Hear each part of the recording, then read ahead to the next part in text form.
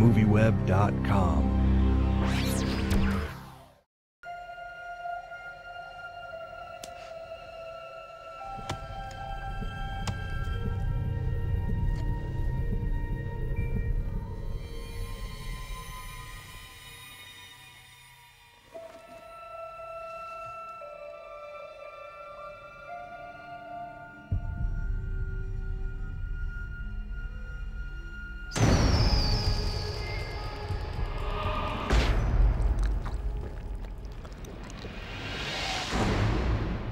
I've been reading on the internet, this seems to be like the best reviewed movie of the year besides WALL-E.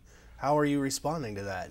Well, totally surprised, and I'm very, very happy. And it's a big thing for a film coming from Sweden. You know, most of the people in the world doesn't speak Swedish, so it's a big, really big thing for me to experience this.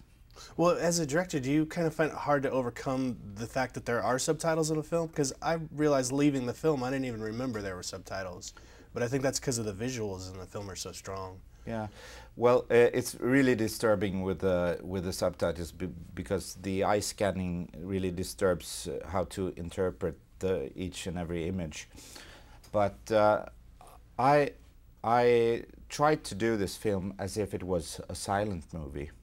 So the dialogue has a sort of poetic track upon the storytelling. So really you could pull the sound off, but then you will miss the fantastic soundscape, of course. But storytelling wise, it's like a silent movie.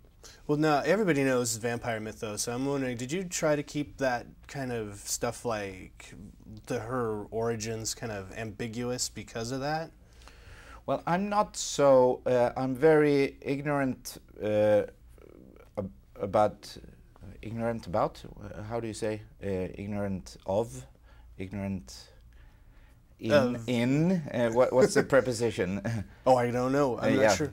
Of the vampire mythos, because I'm a comedy director. Mm-hmm. I've been doing comedy for 20 years, so this is my first film in the horror genre. So I had to call the author to how about this garlic thing or whatever concerning the vampire mythos.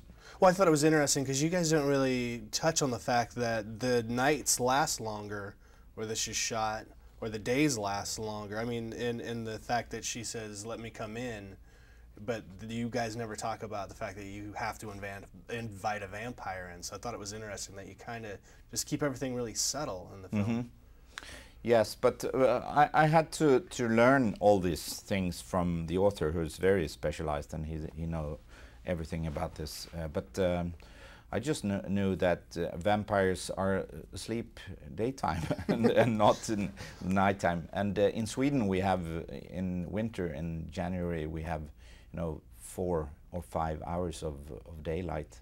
So that's a very good place for a vampire to be. No doubt. Well, I was going to say, I haven't seen any of your comedies. I didn't know that you were a comedy director. And this seems like a real big 360 from that genre. What made you decide to tackle this as your first step outside of the comedy realm? Well, it's not my first step outside the comedy genre, but I have been doing dramas and romantic things too. But to me, it's always, this is this story, and how am I going to do it?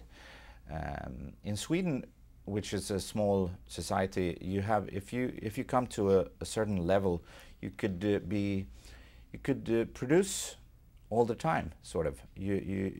I've been doing a lot during my career, so that's a good thing about coming from a small country. You could be working all the time. So I have been doing radio, stage shows, television, and feature films. So I've been producing all the time. So that's a very good thing. I was going to say, hopefully this will open the door to all your past works for the guys that really like this movie, too. So well, I was going to say, I want to know about the inception of the pool scene, because that's one of the greatest scenes I've seen in like a long time in a horror film. Was that originally in the book, or did you kind of come up with that organically? Well, it's it is from the book, the story, but doing it in one shot is my staging of the scene. Yeah, and it was very hard to do it. Or I can imagine it would be hard to do it in the cold too, in the swimming pool with these little kids. Yeah. It was very complicated. Can you talk about the casting of the two kids in the film, where you guys found these two? Yeah, it was. You know, it's a big responsibility for a kid to have the lead in a big film.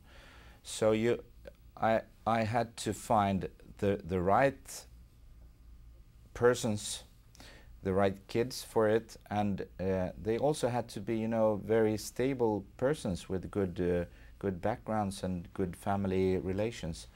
So it took nearly a year to find those two kids. We went all over Sweden meeting children.